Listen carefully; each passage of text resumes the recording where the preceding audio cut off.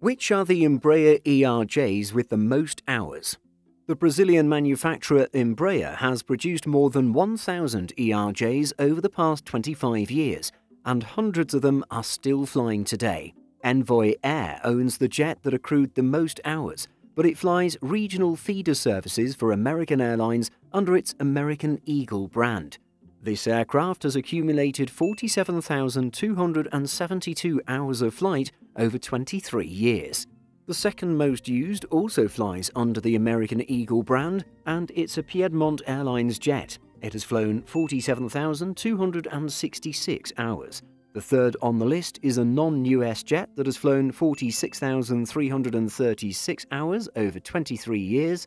The fourth and fifth are also non-US jets, and they've accrued 45,841 and 45,505 hours respectively.